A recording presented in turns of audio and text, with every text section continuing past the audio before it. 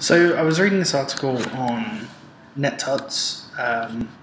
It was about sexy code snippet management with gists, and it was talking about a plugin for Sublime Text 2 that would enable you to have snippets that are pulled from GitHub gists. If you don't know what GitHub gists are, just read the article, watch the video that Jeffrey's made, and it goes through a plugin that basically stops you from using tools like Snippets. The Snippets is the tool that I use for my code snippets. And when I say I use it for my code snippets, I mean I downloaded it and never used it, just because it was just a pain to use. Really, there was nothing that was easy. You know, I wanted something like a text expander or just somewhere to store snippets of code. Sometimes I use the Sublime Text 2 one. It's good for some things. But there's no version control with snippets, which is what I really like about GitHub gists, is that you have, you know, your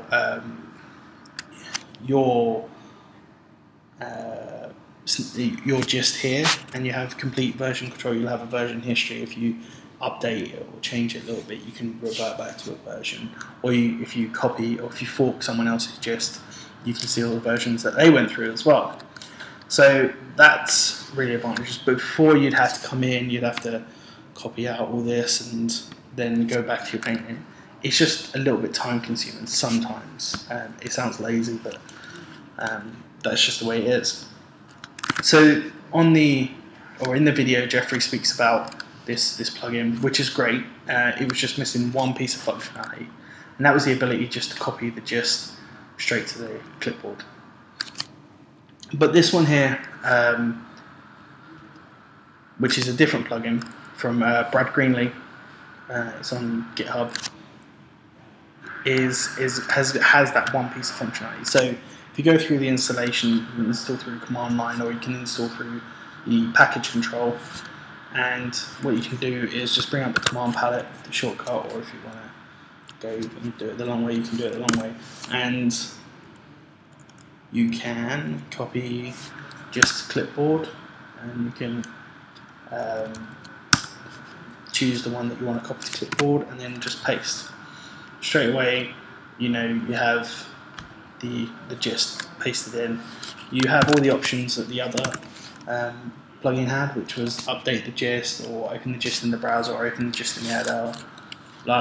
Pretty much everything plus that one piece of functionality that I felt was the one thing that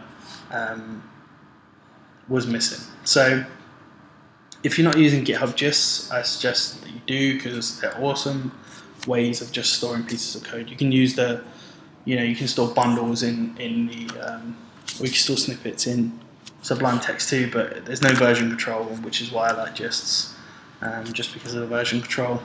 But check out this this plugin here from Brad Greenlee, and check out the video from Jeffrey on tuts. It's well worth it.